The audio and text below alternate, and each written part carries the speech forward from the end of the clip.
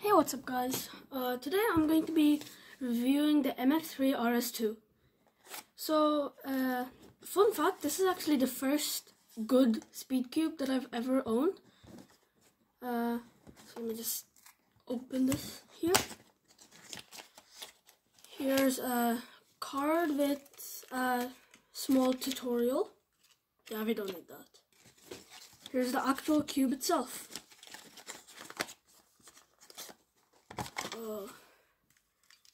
It's non-magnetic, has a really kind of sandy feel. I'm not sure if you can hear it on camera, but like it's really sandy. I mean, it does have a really nice feel to it. It's just a bit locky, I think. It's a bit tight right now, but yeah, not magnetic. So let me just get out my camera. I'll try and do a time solve on this. 1 second. Okay, here's my timer. Can you see that properly? Okay. Let me scramble this. And I'll also be comparing it to the new X-Man Tornado V3, which is magnetic. Okay, so I think that's scrambled. Okay. Yeah, so I haven't used a non-magnetic cube in a while. So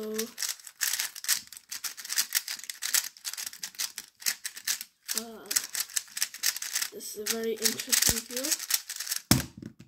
Yeah, it seems good. A bit of lockups, but I got a 1256. Okay, that's the MF3RS2. Let's try the Tornado. So as you can see, the Tornado is much quieter. So here's just a comparison. Yeah, it's really loud and uncontrollable compared to this. So let's just try and do a time solve on this. Let's scramble it. Okay.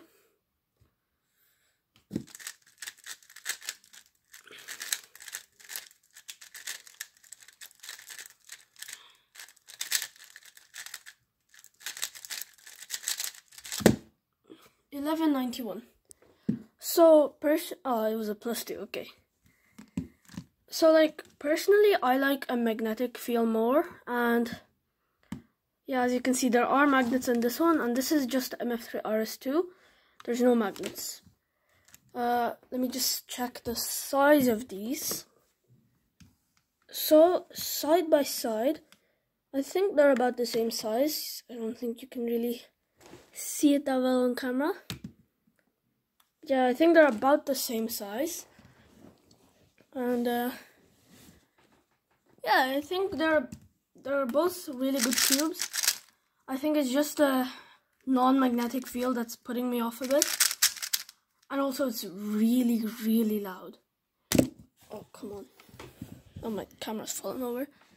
Yeah, but I'd say it's a good cube to start out with. It's about like, I think €8 or €7. Yeah, anyways, it's a really good cube. Thanks for watching, and I'll see you next time. Bye.